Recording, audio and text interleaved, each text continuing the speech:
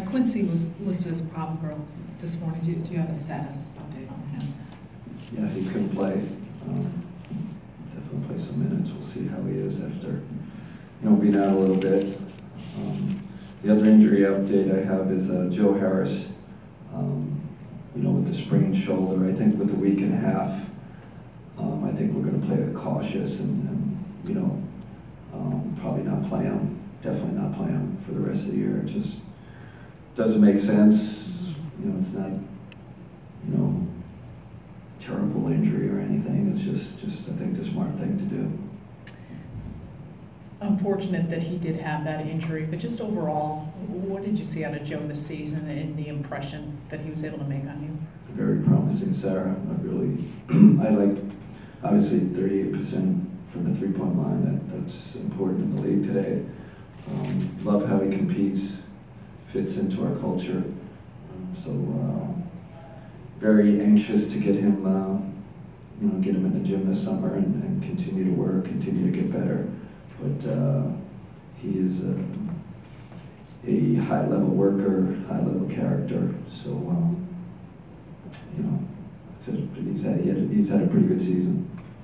Kenny, you guys are coming off a game of which the bench scored 72 points, second highest in the league still.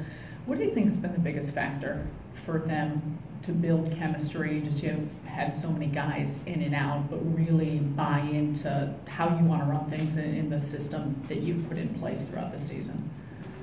Yeah, especially we've thrown different guys into that lineup. KJ's been in it, and then we threw Archie in there. But they all have the same mindset. I think they're guys that are fighting for credibility in this league, fighting for playing time.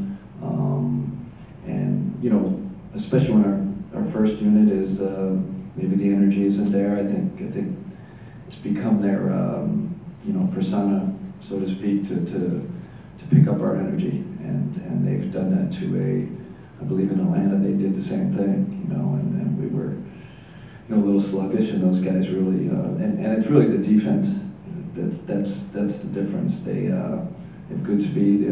They're pretty versatile. Throw Quincy in there now. Can be even more versatile. So doing a great job.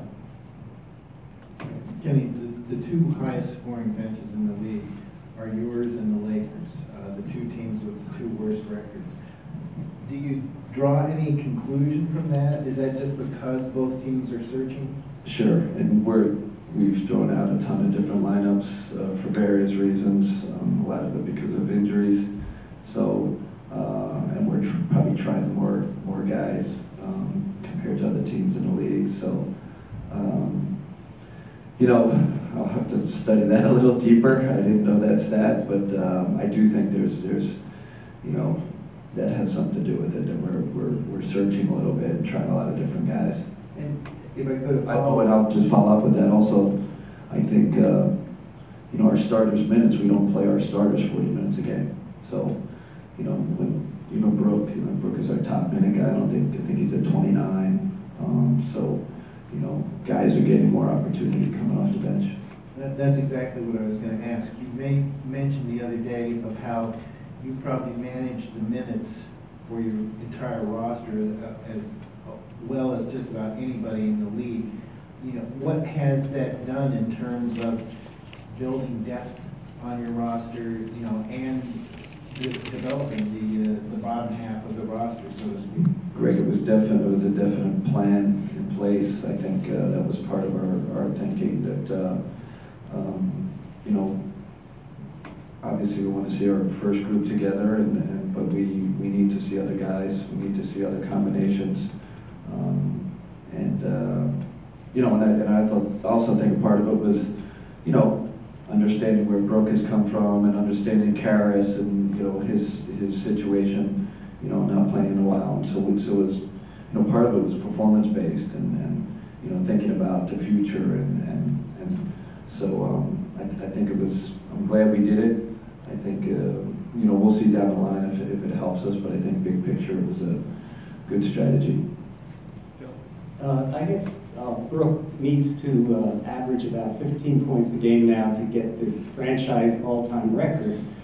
Can you put an accomplishment like that in perspective? I mean, to have a player own the most points in the history of a franchise is something special. You know, knowing the Nets' history, you know, and being from New York, and a lot of darn good players that have come through here.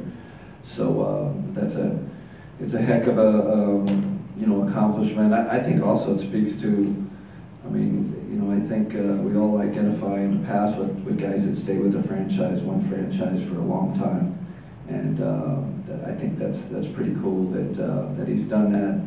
And then, you know, it speaks of his skill and his, I say it all the time, he's an elite offensive center, and he can do it in a lot of different ways. He can do it in the post, he can do it from mid-range, elbow area, and you know, then, you know, he's added a three-point shot. So, you know, great accomplishment for him, and it's pretty cool for the you know, for the organization to have a guy that's been here that long and loves being here. And could you just talk to how he's kept his head in this game all season in a tough year?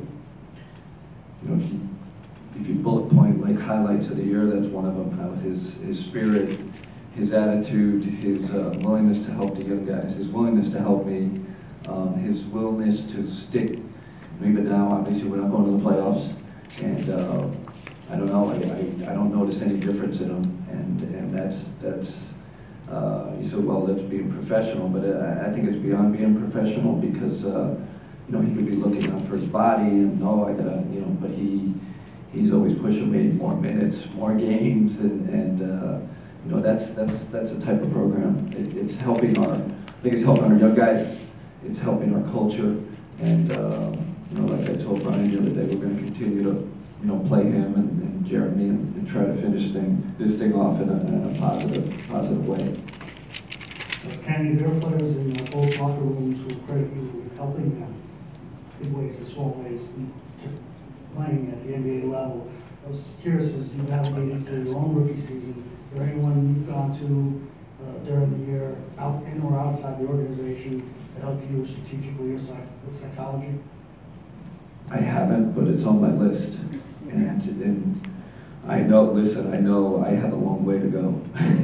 I really believe that. I think that's a great thing, you know, about having this opportunity to realize how far you are from being really good, from communication to in-game stuff. I know I can't wait like to the off season to improve, and I know I have a long way to go. So it's flattering to hear that. I mean, I think my first goal this year was to help. It was player centric, like absolutely player, you know, player development, player performance.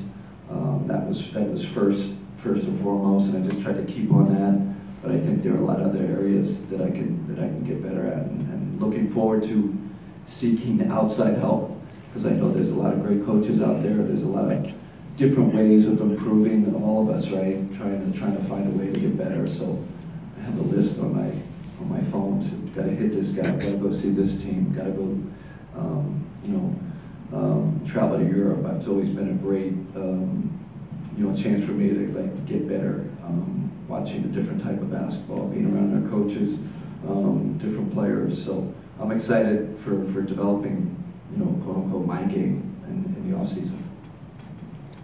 I mean, you talked about the way Brooke has, for lack of a better term, bought in on the opposite end of the roster, I guess. I mean, you have a lot of guys, as you point out, that are either whatever, team option or expiring contracts. They're trying to make their way in the league.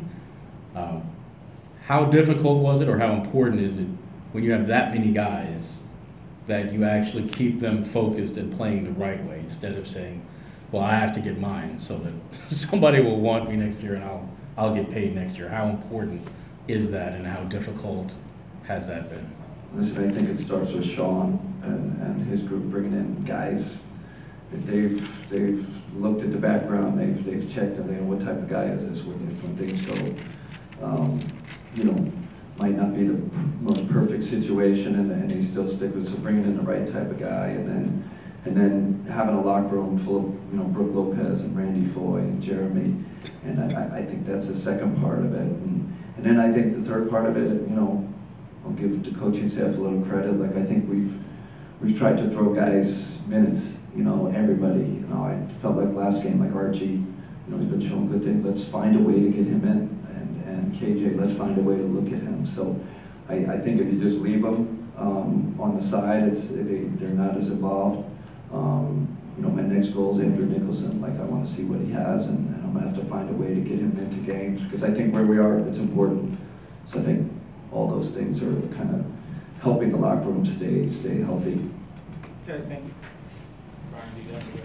Brian, you could go on. You've talked a couple times about how opportunity is kind of one of the biggest elements in any kind of development.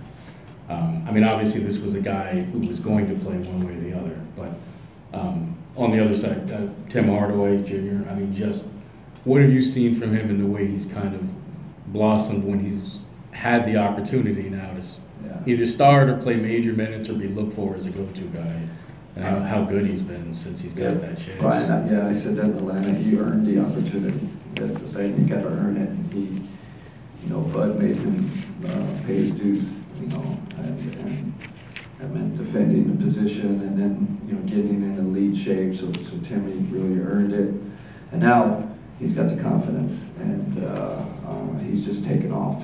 And in that system where they value shooting and value guys that compete, and obviously he has excellent athleticism too. So it doesn't surprise me how far he's come, and he has a great opportunity now, and he's really taken advantage of it.